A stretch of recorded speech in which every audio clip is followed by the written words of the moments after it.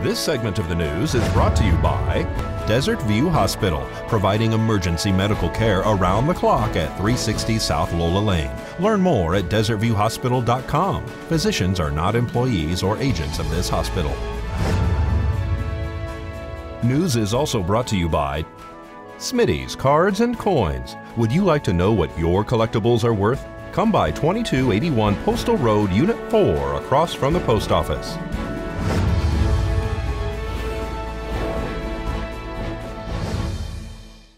Welcome back to News 46. Well, a ribbon cutting was held today at Lisa Bond Real Estate by the Pahrump Valley Chamber of Commerce. Good morning, everyone, and welcome. I'm Sue Bai with the Chamber of Commerce, and we're so excited to be here with Alan and Lisa Bond at Lisa Bond Real Estate. They've recently relocated to a brand new office. The address is 3130 South Highway 160, just south of the Homestead Interchange. Lisa, at this time, would you like to cut the ribbon? Oh. There we go. Awesome. Thank you so much. Thanks everybody for being here, and we wish you very much success in your new location. Thank you. We're very excited to announce for the Pahrump Valley our opening in this new location. We've been operated out of our previous location for 2.5 years. We've outgrown it, an opportunity to move into a larger location, and we're here to say to Pahrump, we're here, we're open, let's go.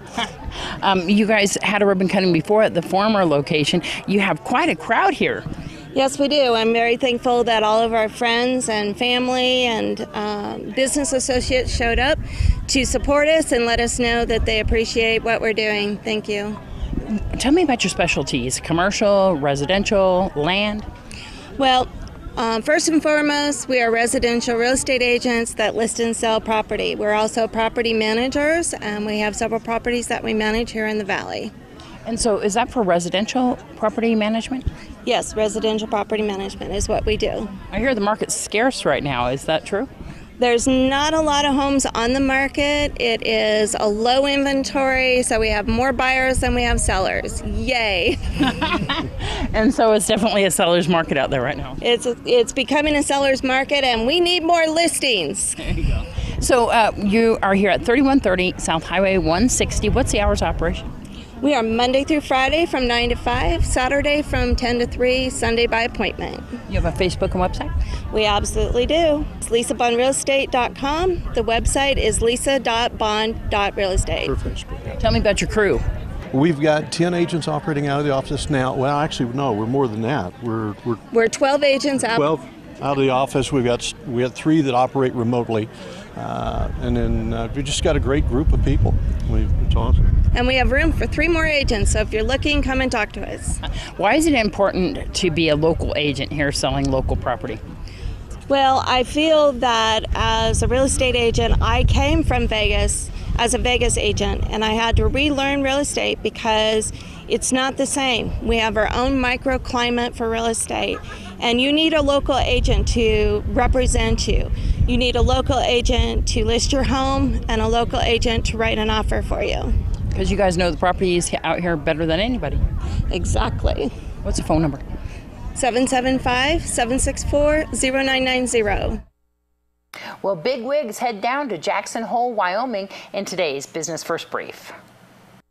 Topping our news, a 3-day Power Fest gets underway today in Jackson Hole, Wyoming. Fed Chair Janet Yellen, along with other central bankers from around the globe, are there for an annual summit to talk about the economy.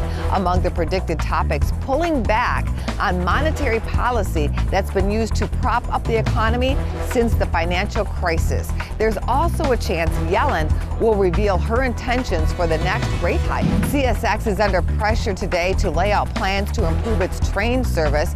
Amtrak's on-time performance has recently gone from bad to worse. Amazon is on track to buy Whole Foods. Shareholders of the organic grocery chain approved the $13.7 billion deal. Samsung's newest smartphone, the Galaxy 8, has arrived. Some analysts are calling the wider screen device the nicest one ever made by the company.